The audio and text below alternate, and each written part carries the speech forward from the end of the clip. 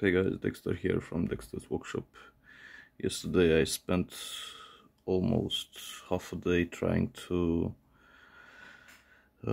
connect this VFD display somehow. There are two modes to use this. One is serial and the other is parallel.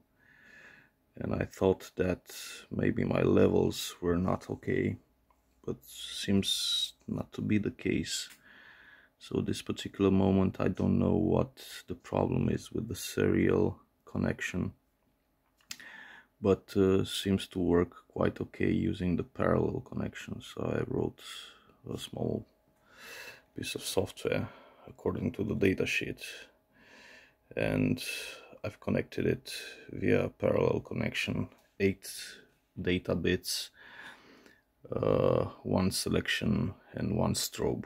So it's quite basic. It was quite easy to write something like this, but as you can see right now it's working and all the internal functions are available. Like I can dim the brightness of the VFD and I can do some other stuff. So all are documented in the datasheet, so that's not a problem.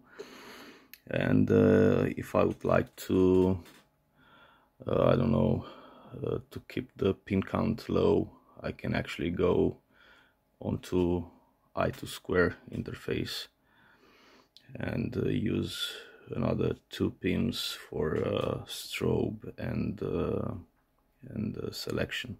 So it's not a big deal if it's not going to work via a serial interface, but I'm quite happy with the results, and having only just one unit of this, I don't think I will bother to actually spend a lot of time in making libraries or so. Yep, it's working, and it's working quite nice. The visibility, it's way better than standard LCD.